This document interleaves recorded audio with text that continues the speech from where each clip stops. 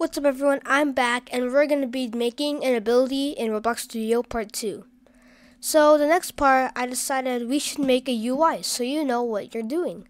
So basically I made a model, it's going to be in the link in the description. And also make sure you watch the first video.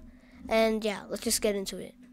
So the rock magic tool, we're going to put the script from the model. It's called input UI and then there's a thing in here. So this is the code. And basically, we're gonna get our rock UI and put in start UI. Now, this one is from another project I made. I just inputted it here, but we're gonna delete these two. Are gonna be deleted. The only thing we're gonna have right now is rock the row, and there's also gonna be a queue. So, what you should see is like queue rock. This is what you should see. So. This is basically what we have so far. You can customize this as much as you want, and when you add new moves, you're gonna want to also do that. You're gonna want to add the abilities, like not the abilities, like when you move a new ability, put it on here, so you know. Okay, so when this input will make that move, and when you're done, put in the input UI. And now when we play, we get and we equip our little tool. Rock magic appears. And there you go. And this is a pretty short video, but another thing I want to show you guys is like what is it? A cooldown. Like it says on. We're gonna make it saying on cooldown. So when our ability is on cooldown, this thing will tell you it. But when it's not, it will say it's not on cooldown. So I'm gonna show you how to do that. So first, we're gonna make sure. So it says we're gonna put it into player GUI. So that means we're gonna get our script into the player GUI. So I'm going to go to our server script service.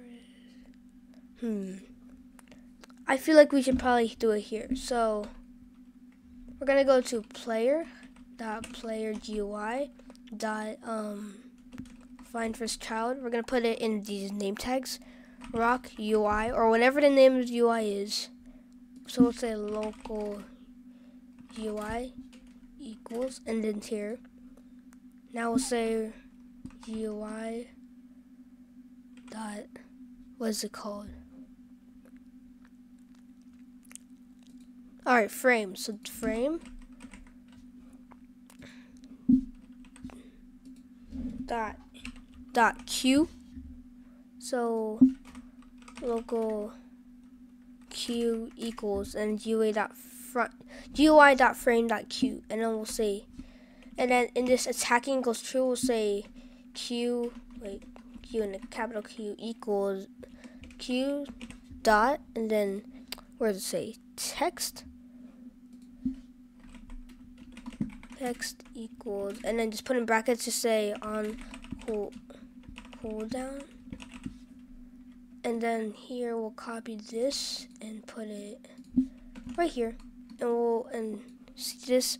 So in the property, just paste it. So it should. So if this works, when you use it, it will say